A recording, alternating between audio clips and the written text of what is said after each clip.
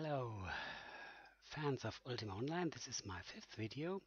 This time I want to show you how to enter Bedlam, which is a very nasty dungeon in Malas, more specifically in Umbra, which is the capital city of the dark part, the necromancer part of Malas. I will start at Luna because you have to remember this guy, Goro the Major, for the quest you need for entering the Bedlam dungeon. So remember this guy. Both places you have to visit for doing the quest can be easily accessed by switching through between Luna and Umbra through this moon gate. So first of all you have to go to the first quest giver, which is standing right in front of the place where we later want to start our adventure down in Bedlam. You have to fly or run or walk to this very place, and right in the front of this place there is this woman, Ernia, the mistress of admissions. You have to talk to her and afterwards go back to the major of Luna, and you have to travel between those two quest givers a couple of times and to collect some stuff like Kirin brains, unicorn ribs, and pixie legs, which are easy to get at Fae spawns in Ilchinar or in Malas. You can Google that. On some shards you can simply buy the parts you need for the quests, and after you have finished the quest you can enter Bedlam, and the entrance of the Bedlam dungeon is right here. I will show you how to get in there and how to stay alive there and how to get your keys. So the entrance to the Bedlam dungeon is right here. This Iron Maiden, you have to double click it and you can enter the really dangerous and nasty place down there. But before we enter, let me just explain some details. The place we're entering soon is full of monsters, and especially like undead monsters, and a couple of minor bosses who have quite a good amount of hit points and can be quite nasty, especially the spellcasters like the Lich in the little graveyard, and some others. You have to collect 5 of those disintegrating thesis notes. I prepared the place for today and collected 4 of them, so that we just have to get another one to be ready. The first part of the quest I've showed you is just for entering Bedlam. The second part, you have to get down there. I will show you where to get the quest, and afterwards I show you how to get the disintegrating thesis notes.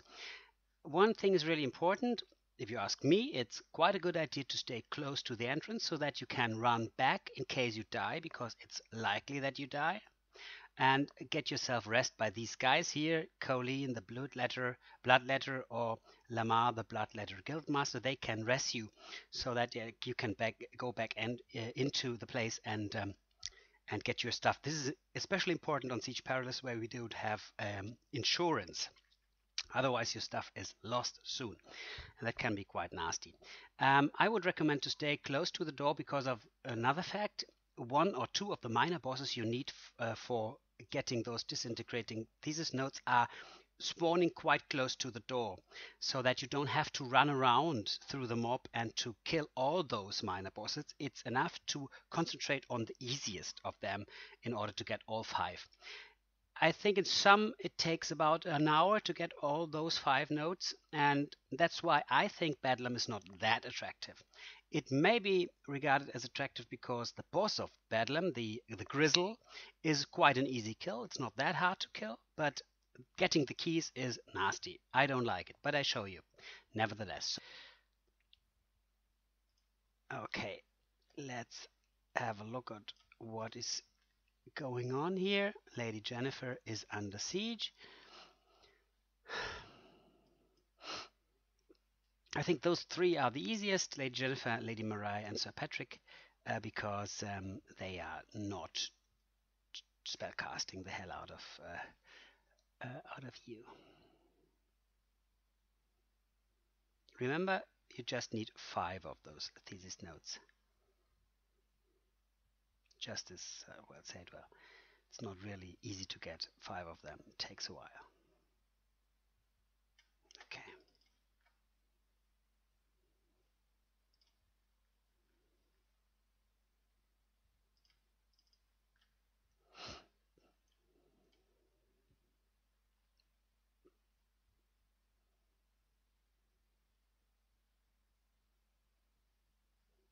Let's have a look. There are only skeletal knights and skeletons, so I think we can do some damage on Lady Jennifyr.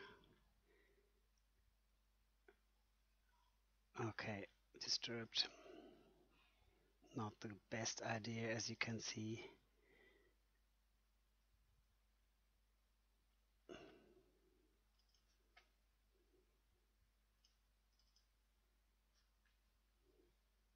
Wrong spell. Okay.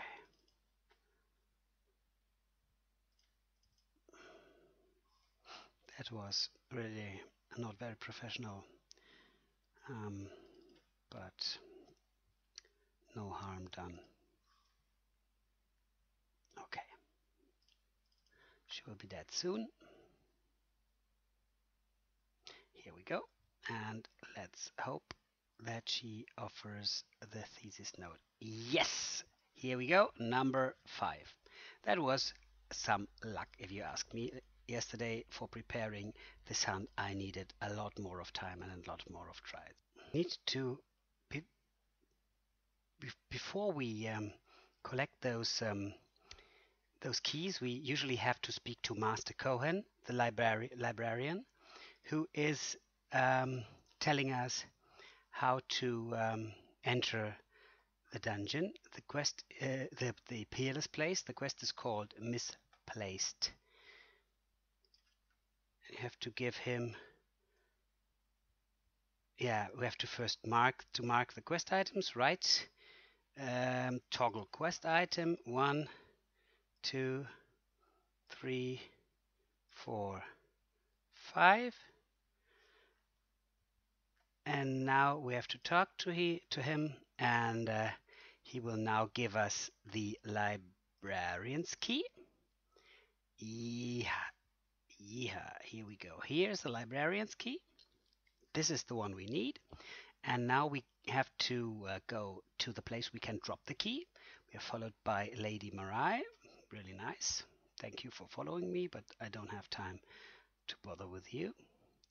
And we have to drop the librarian's key on this table, and then we can enter the Bedlam dungeon. I will show this to you. Here we go. And we get 3 master keys, blessed master keys, which allow us to go into the dungeon. And now I want to show you how the place looks like inside. Here we go. This is the place where the monstrous interred Grizzle spawns. It's running right upstairs here between the bookshelves, standing here. And it's not a really or too hard fight. It's a fun fight, I think, with 2 or 3 intelligent people, it will be done within a few minutes. Just have to look for this yellow stuff he's dripping on the ground, just dripping from his body on the ground. It's like a kind of acid that burns your stuff and that damages your equipment. Better to stay out of his range. Okay, I will try to kill him now for myself. I hope you had some fun with me. Thank you for watching this video, and see you soon.